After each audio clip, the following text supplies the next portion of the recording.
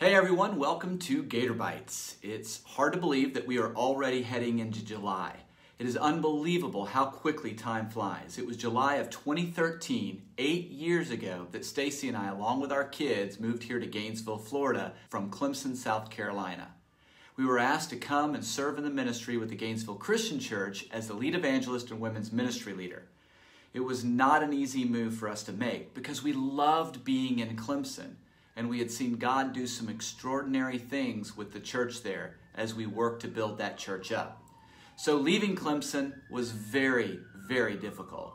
Not to mention that coming to Gainesville meant that I had to embrace the Florida Gators. Not a big deal, right? Unless you are a University of Georgia graduate who loves the Georgia Bulldogs. But I did it. It took me a bit of time, but I have embraced the Gators in all sports, even football, unless they're playing Georgia. All right, so that is progress. Not to mention that I currently have a daughter who will probably graduate with a degree from the University of Florida and maybe two others. God truly does have a sense of humor. But so much has happened over the past 8 years. The church has changed so much. We have seen so many amazing men and women come to Christ, from teens to campus to our singles and adult ministries. Even 2 out of 3 of my own children have made the decision to make Jesus Lord here in Gainesville and have been baptized. God willing, we'll get the 3rd kid there too. In the church, we have had weddings. We've had babies. We've had and built awesome relationships. We've had some amazing people move here to be a part of our fellowship from all over the country. Brothers and sisters who have had such an incredible impact here. In January of 2019, the Gainesville Christian Church and the Campus Church of Christ merged into one fellowship to become Campus View Church. I'm still absolutely stunned and amazed at how God made that possible. And I'm so grateful to be here in Gainesville. There's no other place that I'd rather be right now, and there's no other family that I'd want to be a part of. So a thank you to all of my brothers and sisters at Campus View Church for all of the love, for all of the support that you have shown me and Stacy and our kids over the last 8 years.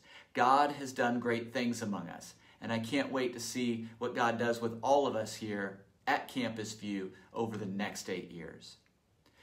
This past Sunday, we had our very first all-pros-led worship service. It was an incredible Sunday. I'm so excited about the future of our pros collective ministry led by Josh and Alana Lund. And to all of my brothers and sisters in the pros ministry, I'm so proud of you guys. You are truly a special ministry and a unique ministry here in the community. I can't wait as well to see what God does with you. This Sunday, we'll be worshiping at 10 a.m. at Campus View. It will be July 4th, and Dom Camarino will be preaching his last sermon here at Campus View Church. He and Emily's son are going to be getting married on July 17th, and then the 2 of them are going to be whisked away to Columbia, South Carolina to lead the campus ministry there. So let's all come and encourage Dom this Sunday, 10 a.m.